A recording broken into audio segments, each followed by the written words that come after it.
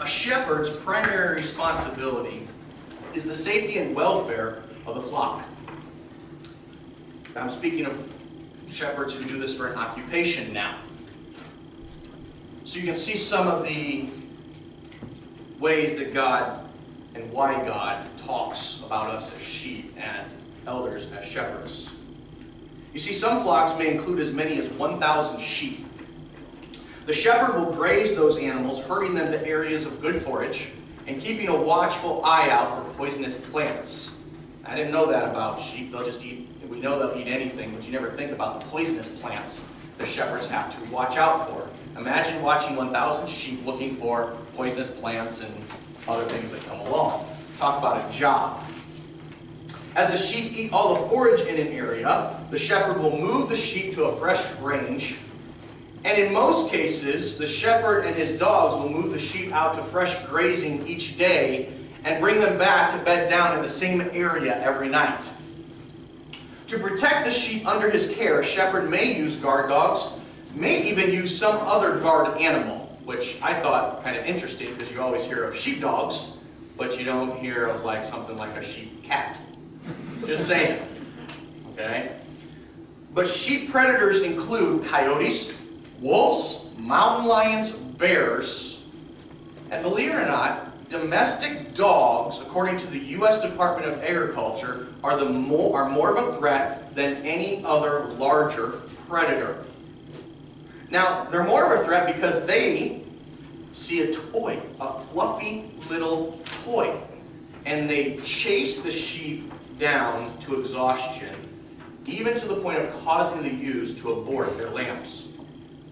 So in addition to using guard animals, many sheep herders carry rifles to shoot predators and domestic dogs that are attacking their sheep. Like other animals, sheep are susceptible to diseases, and so they must be monitored for the diseases and must be monitored during the lambing process. They can also be bothered by insects, some of which carry diseases that will harm the sheep.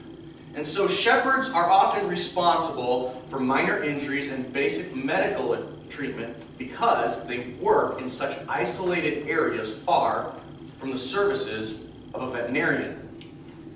In addition, shepherds may administer worming medication or even vaccines to the sheep. And they apply insecticides to a sheep's head occasionally. During the lambing season, the shepherd will make frequent checks on the ewes and may even assist the ewe if birthing problems occur. Glamorous job. Anybody want to become a shepherd? Unlike other animals that shed hair in the springtime, many breeds of sheep must be shorn. Anybody ever seen the shoring of sheep? It's quite a process. They have to have their fleece cut off with shears or clippers, and the task may be assigned to actual sheep shearers who make a living out of it. However, if they're far out and can't get to a sheep shearer, say that 10 times fast, the shepherd is the one who's responsible then for shearing the sheep. They can be sheared anywhere, in the open, in holding pens, and they don't work well in the shearing process with the sheep shearer. However, an experienced shepherd is expected to shear up to 125 ewes a day, according to the Mountain Plains Agricultural Services. Shepherding is not glamorous work. Sheep, we know, we've heard, they're not intelligent. They're stubborn animals. Matter of fact, if going into a pen and the shepherd is bringing all the sheep into a pen and he sticks his staff out and the first sheep jumps over and then he pulls his staff away, every sheep going into the pen will jump, even if the staff is no longer there, because they are highly, said sarcastically, intelligent animals. They're stubborn. And all throughout Scripture, God calls His own sheep. Not something it's not the, I mean, if you're going to pick an animal that you wanted to be affiliated with, sheep is not at the top of the list. I mean, think about this. All right? Mascots, cougars, tigers, panthers. Can you imagine? We're the Warsaw sheep. I mean, that just doesn't, it's not there, right? But that's what God has chosen to identify us as. And He is the great shepherd, and He has put under-shepherds in place to care for His stubborn, unintelligent sheep. To care for us, to protect us, to do the work of the shepherd, elder, overseers, to do an unappreciated, non-glamorous, often lonely, hard work. Last week we started looking at what that work includes. And this week and next week we're going to see some of the responsibilities, not all, but some of them that are included in the work of an elder.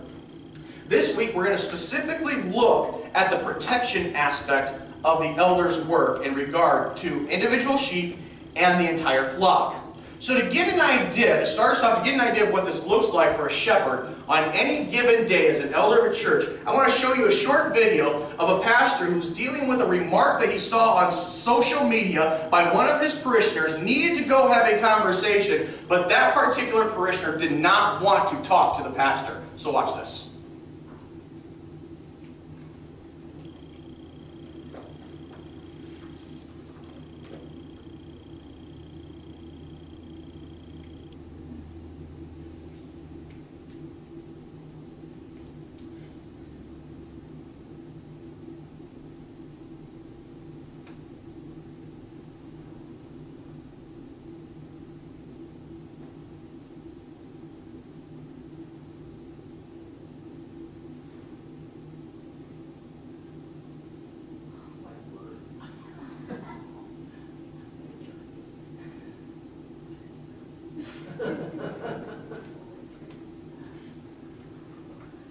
Watch carefully. Look, it starts to go back towards, he has to grab it and throw it away from the social media it wants to get back to. You know, when I first saw this video clip, the caption read this: "There are days that Jesus needs to shepherd me like this." Now, I don't know if that was bragging, or if it was self-condemning, or it was just being completely honest. But either way, friends, let's do our best to be following our shepherds and not get into those types of situations to begin with. Stay away from those holes. They'll drag you down, and you can't get out on your own. Anybody ever been there? Need somebody else to pull you out of a mess because you kept digging yourself deeper and deeper into it? We're looking at the different aspects of the bishop, elder, pastor role and doing a quick overview of some of the main responsibilities that are part of that role. So we're going to be in a couple different passages over the next few weeks because Scripture does not lay them all out in one. It would be nice if the Holy Spirit would have put them all kind of right in the same place, but He wanted to make sure that we studied the entirety of Scripture, so He scattered them throughout. So we're going to begin today where we left off last week in Acts chapter 20, verses 28 through 30. So let's stand for the honor of the reading of God's Word as we begin looking at some of the aspects of the elder shepherd's role. Remember, Paul was talking to the elders of Ephesus. They're in Miletus, at that coastal city. And he just got done talking about his role, and now he focuses on them, and he says, verse 28, "Be on guard for yourselves and for all the flock among which the Holy Spirit has made you overseers, to shepherd the church of God, which He purchased with His own blood. I know that after my departure, savage wolves will come in among you, not sparing the flock. And from among your own selves men will arise, speaking perverse things to draw away the disciples after them." Our God and our Father, we ask you to bless the preaching, the reading, the hearing of your word. You have promised that when your word goes out, it will not return to you empty, and so we stake our entire eternity on that promise. That the word of God goes out, comes into our lives, and we respond to it in a way that is honoring and glorifying to you, Almighty Father. And now, Father, may the words of my mouth and the meditation of my heart be pleasing and acceptable in your sight, my God, my strength, my Redeemer. It's in the precious and wonderful name of our great shepherd I pray. In Jesus' name, amen. You may be seated. Hopefully you've gotten an outline that you can follow along with and a pen to write with. If you need either one of those, raise your hand and someone will grab that for you quickly. We can see here in Acts 20, 28 through 29, the word "be on guard for yourselves and for all the flock." Paul starts off by telling the elders from Ephesus to be on guard for yourselves and for all the flock. Now, there is a lot that goes into guarding oneself. There is accountability. There is setting up parameters. And we don't have time to go into all what elders need to do to guard themselves. But some of which is just simple things that when they guard themselves, they're protecting the flock. And so something that the flock needs to understand is that sometimes an answer to a question or an answer to a plea is sometimes no, not because there is not the need, but because the elder has to guard themselves or they're of no value to the flock.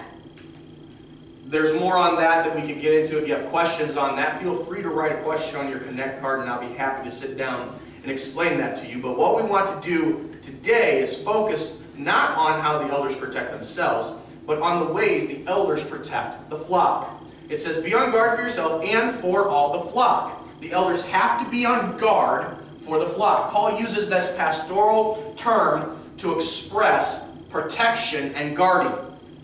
The best way to probably think of it, and probably most likely what Paul had in his mind when he wrote this, is thinking of a group of shepherds on the back of a Judean mountainside with their flock of sheep. The sheep are munching on grass and throwing some herbs in there to get some different flavor for their morning munchings. And they're eating and just going about their day in a rather carefree fashion. But the shepherd is not carefree. He's constantly vigilant. He's looking. He's scanning. He's watching for thieves who would rob from the flock. He's watching for wolves that will devour the flock. He's watching for dangers, poisonous plants, and other things that would threaten the flock. You see, the job of the shepherd does not end. Even when, in that day and age, when the sheep went into the holding pen, the shepherd would lie down in front of the way they went in. He would lay down across the front of the wall in the small opening, and the shepherd became the door. Anything to get the sheep, if it was coming through the doorway, had to go through the shepherd. And so the shepherd's job never ended. He is constantly watching. He's constantly checking the health of the flock. He constantly ensures that his flock is fed and secure. He knows his sheep. He recognizes their needs. And an elder operates, or should be operating, in a similar fashion. But to do this, one of the things that elders do is they ask questions of the flock. They have conversations with them so that the elders can ascertain the grasp the flock has on things like the gospel. How does the gospel apply in my daily life? Their understanding of theological terms like justification, progressive sanctification. Those types of things the elder is trying to make sure that the flock understands. And what that then means is the elder then can help them where the flock needs to be going and how the flock needs to be growing. If he doesn't know or they don't know, they have no way of helping the flock as a whole. You see, well-fed and well-cared-for sheep have less reason to wander from the fold. We got our sheep over here. Don't be like Bob, trying to go every direction that he wants to go. Let the shepherds lead you to the Word of God. Now, that being said, it's your job to then eat on the Word of God. And not just Sunday. And not just midweek when you're in life groups or one-on-one with each other. But individually, read it. Meditate on it. Memorize it. Study it. Have devotions in it. Live within the realm of the question marks you have as God brings you to the next step of the journey to understand it on a different level. But when it comes to the truth of the gospel and the truth of Scripture, listen, friends, elders cannot budge ever for anyone. When someone asks a question and the elder goes to the Scripture and the person responds with, yeah, but, there is no yeah, but. We're not going yeah, but hunting in life. We're going to the Word of God, and this is what it says. Period. I don't always like what it says. I don't always like what it says either. But this is the Word of God. and the elders cannot budge. Standing on the promises, standing on the authority of the Word of God. Here is what it says. Too little in our churches, in our Western culture today, do we hear, "Thus says the Lord." But here, I am grateful for a church and for leaders who are in training that say, "This is God's Word. Thus far has it brought me. Thus far will it take me. I have no other map for life than what God has placed." Period. And so if we're going to protect the sheep, we have to know the Word of God. We have to stand on the Word of God. We have to proclaim the Word of God. And we have to live the Word of God. Somebody said, "That's right." That's right. Paul uses strong terms to describe what's going to come when that doesn't happen. And even when it does happen, the attacks are still coming. Be clear. You stand firm on the Word of God, attacks will come. You don't stand firm on the Word of God, attacks will come, but you'll fail. Are we together on that, church? Yeah. Look at the terms that Paul uses here in Acts chapter 20. He says, in verse 29, "I know that after my departure, wolves," right? No, he says savage wolves. There's a difference between a wolf pack that feeds because it needs to, and a wolf that has gone rogue. Think of it as I did what they had there. It's a rabid wolf. It's foaming at the mouth. It's savage. It's coming in to attack. And it's knowledgeable of where it's going to attack, so it dons what Jesus said, sheep's clothing, and gets in. And because sheep are so highly intelligent that we saw earlier, right? They don't recognize that it is a savage wolf among their midst.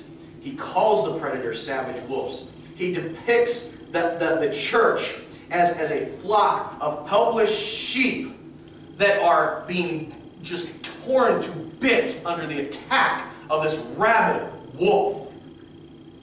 Christ used that same imagery when he talked about wolves donning sheep's clothing as religious leaders coming up and then taking people off and deceiving them. The whole idea of what Paul is talking about here is made a little more clear in Titus chapter 1. So turn over there with me to Titus chapter 1, and we'll see what Paul kind of expounds on this to the young man Titus in Titus chapter 1, verses 9 through 11. Titus 1, 9 through 11, coming to the end of the qualifications, he says about the elders, "Holding fast the faithful word, which is in accordance with the teaching, so that he will be able to both exhort in sound doctrine and refute those who contradict. For there are many rebellious men, empty talkers, deceivers, especially those of the circumcision." Especially those who should know better is what he's saying. And what's he say next? "Who must be silenced." Those are harsh, strong terms. The elder's job is to silence those who are teaching and wrong doctrine and taking the sheep a place where it's ungodly. What are they doing? They're upsetting whole families, teaching things they should not teach. And some of them teach for the sake of money. What is he describing here? He's describing what we would call a wolf theology. What is a wolf theology? A wolf theology is teaching that in any way denies the deity of Jesus Christ or the co-equality of the Trinity. It's teaching that substitutes anything at all for the sufficiency of the death of Jesus Christ and the atoning for our sins. It is teaching that denies the need for God's justice being satisfied in order for sinners to get saved. In another way, it's making your own way. That's wolf theology. It's like the old Frank Sinatra song that Elvis made popular. "I did it my way." That's wolf theology. You don't get to do it your way. There is no place for the self-made individual at the foot of the cross. Wolf theology is teaching that robs God of His glory by insisting that salvation is not totally a work of God's grace. In other words, it's a denial of Ephesians 2:8-9, which says, "For by grace you are saved through faith, and not of yourselves. It is the gift of God, so that no one can boast about it." A wolf theology denies the bodily resurrection of Jesus Christ. Now, I love the refute to this one. I was listening to a friend of mine preaching recently, and he said this. He said, think about this. Jesus' friends buried him. If Jesus wasn't dead, they would have took him to a doctor, not a tomb. Think about that for a second. Your friends don't bury you alive, right? If your friends are burying you alive, folks, you need new friends. Are we clear on that? Wolf theology says Jesus didn't rise from the dead full in his body. It was just a spirit resurrection. The Bible says no. Wolf theology claims to have revelations that are not contained in the canons of the Old and New Testaments. If you were in life groups this morning in Sunday school, you just learned about that as you started Galatians and James. Very clearly, Paul says, if even an angel from heaven comes and says anything other than the gospel, let that person or even an angel from heaven be damned for all eternity. That is the word anathema. It is a God's condemnation, God's damnation on someone. What is God's condemnation? It is the totality of the lake of fire. And that is what Wolf theology teaches is, no big deal. I got some new revelation. I got something more, something new. Well, all the way back in Ecclesiastes, Solomon said, there's nothing new under the sun. It's all old. How old is it? How old is Scripture? Well, the last Scripture page was written. No, Scripture was written by the Holy Spirit, and He's eternal. It's as old as before we, as a human race, were even thought or conceived of on this earth. Wolf theology is teaching that insists upon some kind of work, some kind of self-denial, some kind of ascetic practice, so that you can improve your standing before God, rather than simply resting upon the merits of Christ's death, burial, and resurrection. And a lot of times, that is what happens after salvation. And folks, too many of us get caught up in this idea of wolf theology in even doing good works inside the church, as if I can do anything to make God love me more than He already does. As if there is anything that you can ever do to make God love you less. He can't. He won't. You don't have to improve your standing before God, because without Christ you have no standing before God. You are lost on your way to an eternal lake of fire, an eternal death. But when you accept Jesus Christ as your Lord, your Savior, that He is God, that you are not, that He is in control, that He paid the price for your sin, that He was buried according to the Scriptures, that He rose again according to the Scriptures, you have complete sonship and daughtership in the family of God. What more can you do? Nothing. Because you cannot gain it on your own. You did not earn it on your own. You cannot lose it on your own. Wolf theology is dangerous to the church, and it is the elder's job to protect the flock from wolf theology. And it takes discernment and understanding human nature and understanding the Word of God to see these wolves that come in and just go slightly off and try to take the Word of God and subtly shade it to something it doesn't mean. Meaning that God never intended for it to have. And so if elders neglect to read, study, and meditate and obey the Word of God, those elders will become weak and the flock will be in danger. Only strong overseers can withstand the pressure. Only the living power of the Word of God can give elders that strength to be strong. The strength needed to protect the flock from false teachers. Because I can tell you, time after time after time after time, when an elder tries to stand in his own strength, he'll fail. Every time. Because Satan wants nothing more than to have the elders fail. We have seen it again and again and again and again, and that's why we need to be in the Word of God and on our knees before a living God. But the reality is, when wolf theology comes in, whether by your own merit or by an outside source, elders must act simply because God has given them the authority to lead and protect the flock.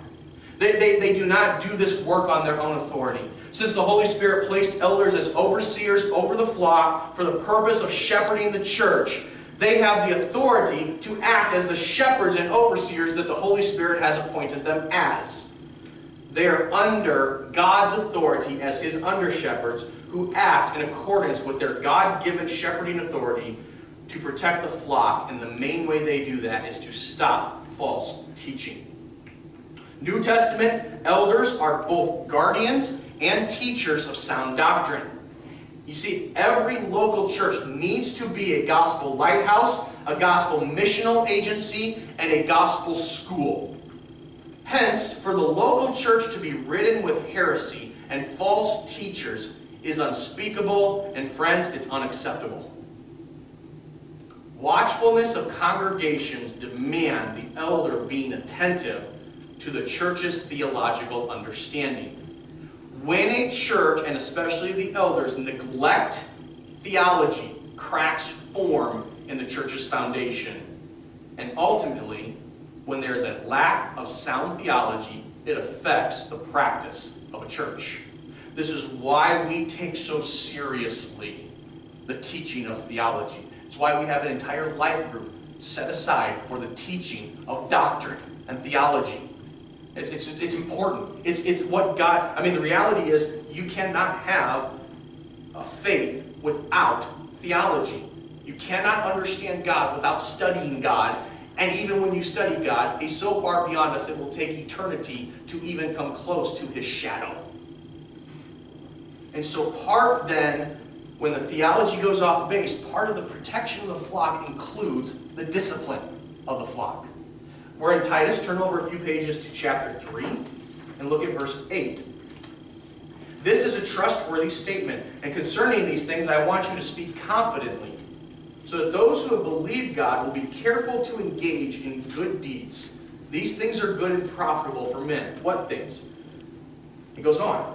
But avoid foolish controversies and genealogies and strife and disputes about the law, for they are unprofitable and worthless. Stop there for a second. You ever meet someone who just wanted to argue just for the sake of argument about anything and everything, including the Bible?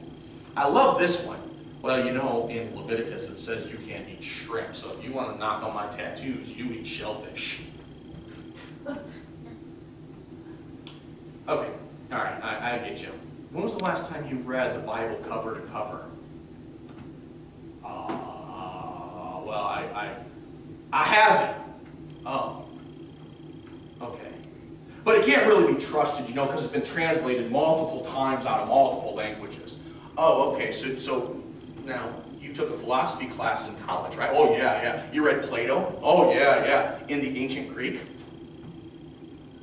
What? You read Plato in Greek in your philosophy class. You opened the Greek version that was originally written in on the scrolls and was originally written, right? Well, no. Well, did you trust that the writings there were from Plato? Well, of course. You see where I'm going with this one? Now we got him hook, line, and sinker. You know, Plato's been translated into English. He didn't speak English. England wasn't even really populated all that much when Plato was writing. And the English language wasn't around. So you're telling me you're going to trust Plato, but not this that's had more scholars translated than any other book in the world? What do you usually get from people like that? Well, you know, hey, you want to do lunch? I gotta go, I got an appointment, right? Avoid the argument for argument's sake is what the passage is saying. You don't need to become a good debater. You need to become a good gospel proclaimer. Look at verse 10. He goes on and says, reject a factious man after the first and second warning. What's a factious man? Well, Psalms and other places in Scripture say anyone who is destroying the unity of the body. If you've told them once, and then the elders have told them twice, they are to reject them. Why? There's a comma there. Knowing that such a man is perverted in their thinking and is sinning and are self-condemned. Those are some harsh statements, aren't they?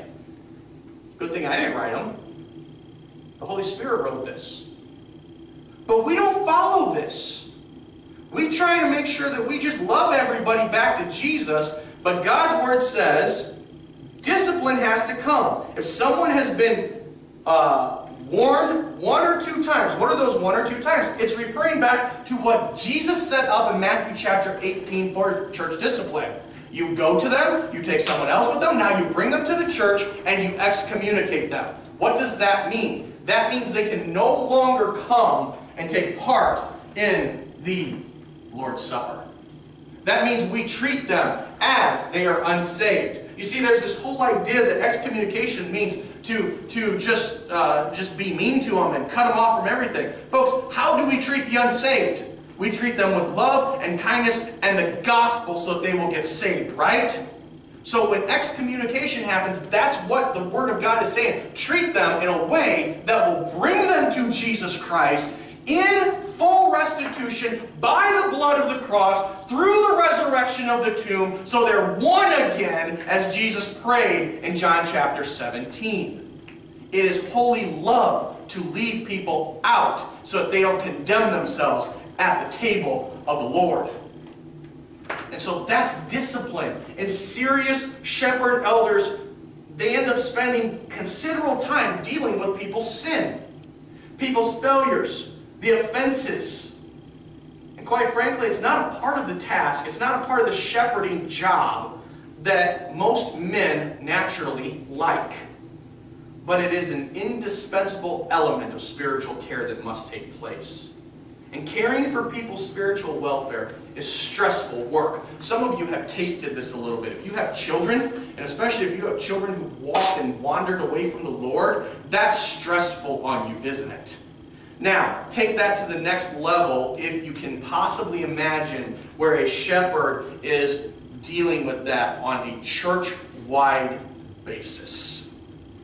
It's emotionally draining. It's time-consuming. It's often monotonous. And it's discouraging. And it requires a great deal of personal dedication and personal sacrifice. It is one of the reasons why part of what Paul said to the Ephesian elders is shepherd yourself. Protect yourself.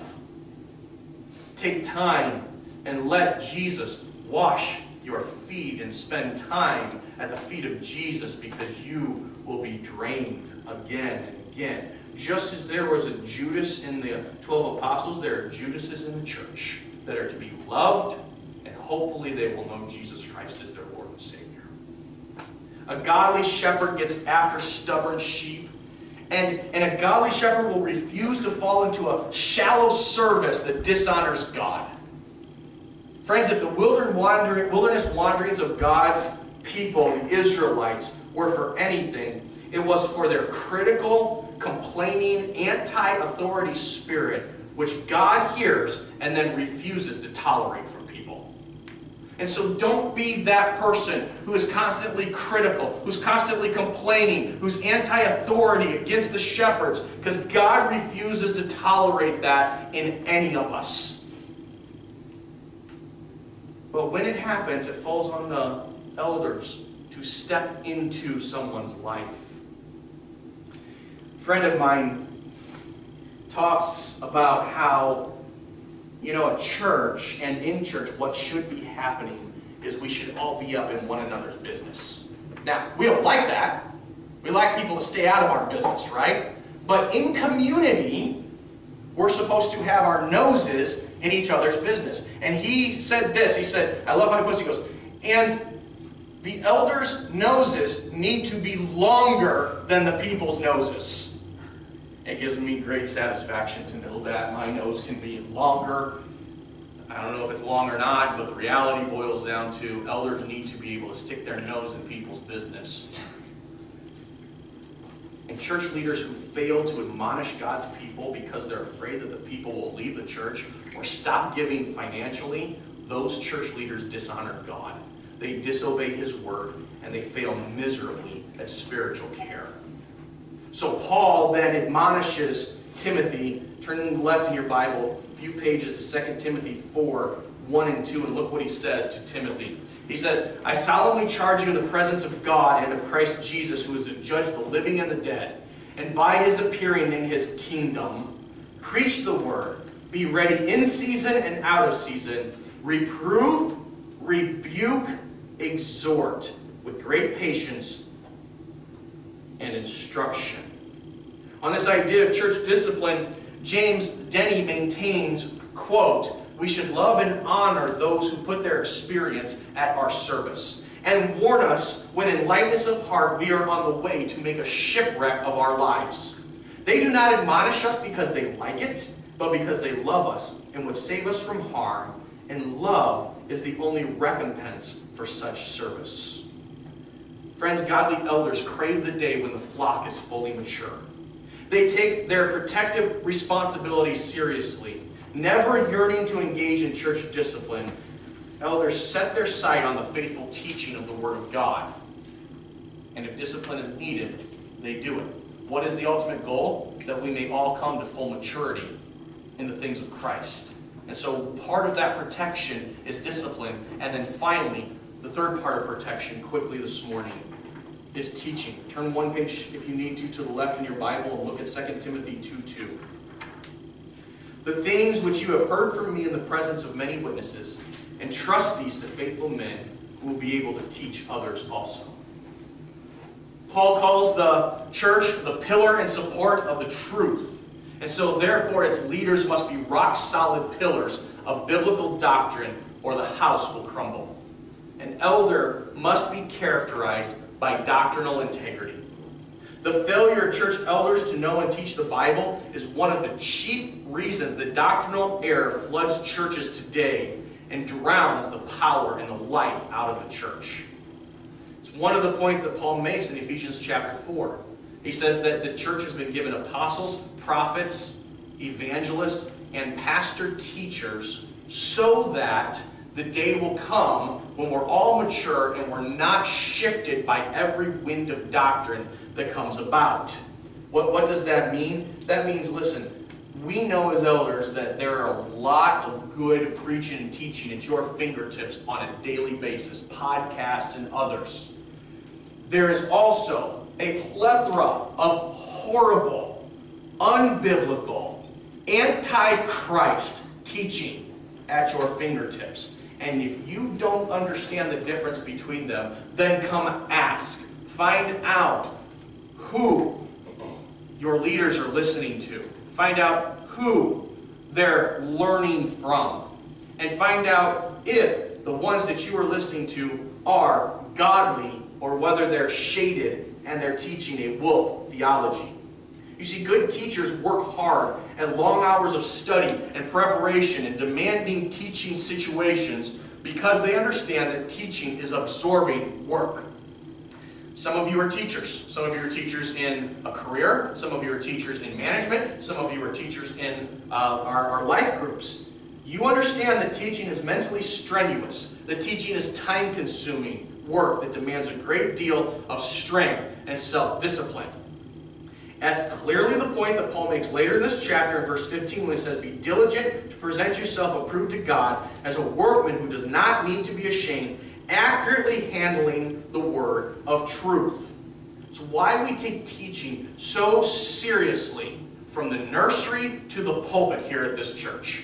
It's why not many are allowed to be teachers. Because they have to be doctrinally sound and self-disciplined to make sure they're going to teach. You can't walk into a classroom on 2 hours of study and be prepared for the questions that come out. First teaching situation I had when I got out of college was with a group of inner city boys as my small group in youth group. And the theme for that year was purity. I am single, about 20 years old, about 6 inner city kids coming from broken homes. And we kick off with purity. You can only imagine the questions that the first week came at me. I'm not going to mention them here, but if you've been in youth ministry or you've had teenagers, are we together on some of the questions that flew at me? I was not prepared. So I said, that's a great question. Tonight's kickoff, so let's talk about what we're going to do this year, and I'll get back with you on the questions next week. I learned very quickly you need to study for the question that might be asked, not the one you know is going to be asked. Together, teachers, on that? The relationship of doctrine and practice is tied so closely to the leadership of those in charge of God's flock that the Lord alerts his under-shepherds that a time of accounting will come. We saw this last week. Hebrews 13:17, if you want to turn there with me as we close out. God alerts the elders that you're going to be held accountable. We looked at this from a different perspective last week. Let's look at it from the elder side. Verse 17 of Hebrews chapter 11. Obey your leaders and submit to them, for they keep watch over your souls as those who will give an account. Let them do this with joy and not with grief, for this would be unprofitable to you. From the elder perspective, there's a portion in there. We keep watch over the souls God has entrusted to us, who he shed his blood over, and we will give an account for them. It is serious work. It is not to be entered into lightly. It is draining work. And God says, you will answer to me for your entire flock. For everything they did. For everything that they thought. For the life that they lived. You're going to give an account for how you shepherded them. So those of you who are thinking eldership, who are yearning that, count the cost. Be sure that that is a calling on God's calling on your life. Protection, discipline, and teaching, folks, they all go hand in hand. You cannot have one without the other. To pastor effectively, the congregation needs to respond to the teaching, the protection, and the discipline in a quick and godly manner every single time. That's to be an effective pastor. Now we know that that's not going to happen. And so we don't strive as elders to be the effective leaders. We strive to be the responsible leaders. To pastor responsibly means that the teaching, the protection, and the discipline, when it is needed, happen and continue regardless of the way that it is received and responded to. So this brings us to you. Your role in this. Are you following and responding to the teaching, protection, and discipline in a way that this is the conversation that happens in heaven?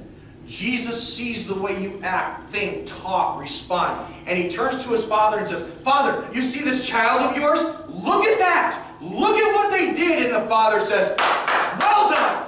Well done. That's my kid. Or are you responding in a way that the Father goes, I am totally ashamed that they would call on my name. That's not the way they're supposed to live. That's not what I have for them. That's not what I desire for them. And now I must discipline them. If you're not responding in a way that is glorifying to God, I have good news for you. You can repent and start fresh. Forget what lies behind. Live from this moment forward in the way that God both requires and takes delight in seeing his children live. But before that can ever happen, you first need to be part of the forever family of God.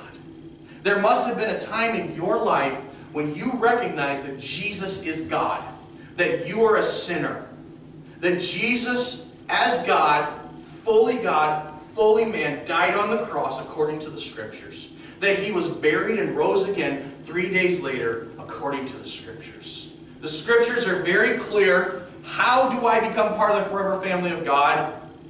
Believe on the Lord Jesus Christ, and you will be rescued. Trust. Admit it. Admit that God is God, that Jesus is God, and that's all you need Believe in your heart that God raised him from the dead. Well, Pastor, you know, I'm just not qualified. Friend, none of us are qualified. Well, you don't know my story. That's right. And I don't need to know your story, because the man that we were reading, who wrote most of the letters this morning, he murdered the church of God. Men, women, children. And God took his life and he saved him, and he became a pillar of the church. Well, you know, I just think I need to clean up. You can never clean up good enough to get to God. There's nothing you can do that can make yourself... Your good works that you do trying to make yourself clean is nothing more than an extension of your own selfishness trying to make yourself. It is grace you need. It is mercy you need. So fall on it fully 100% today. I beg you, and turn your life to Jesus Christ. If you know Jesus, I beg you, repent if you're not living a life that is pleasing to God, and start fresh today. Our God and our Father, we are amazed at your mercy, your grace, the sufficiency of the atonement of Jesus Christ. Nothing is needed for us to come except for us to say, I'm done.